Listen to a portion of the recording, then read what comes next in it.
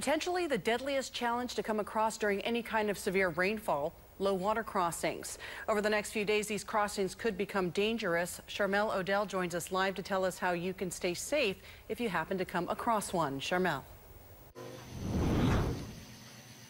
Well, Francis, fire officials here in Rogersville say it doesn't take much to make a low water crossing a threat. Volume and the speed are going to be the two defining factors. A family day of swimming turned into a near-death experience for a mother of 4. Recently, Holly Muller brought her kids to a low-water crossing in Crawford County to enjoy what she thought would be a fun day in the sun. But as Muller and her kids grouped up to snap a pic, one of her own was swept underneath the bridge. That's typically what might be referred to as like a strainer. So you could get caught against that. Anything that water can flow through, but you cannot, that's called a strainer. So, and people get caught up in those all the time, and then it just keeps them right there.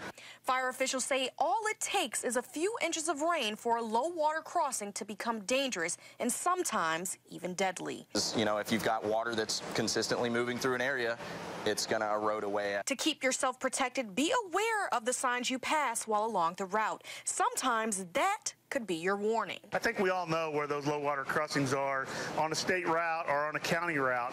And so, again, I think you just need to be aware of where those are at. If you are about to come across a lowered bridge, slow down, then try to find something that will help figure out how deep the water actually is. But depending on the time of day, this can be much more difficult. Nighttime, it's a little harder. Your headlights reflect off of that.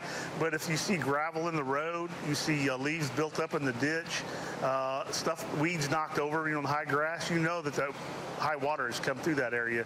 And if the water's too high, make other plans. So the crossing that you may have been able to cross no problem the other day with a couple inches of water over it, now with a foot of water over it, could be a lot more dangerous and something that could possibly sweep you off the side. Now, officials say you're going to want to be mindful over some of these tips over the next few days, as we can expect to see some severe rainfall.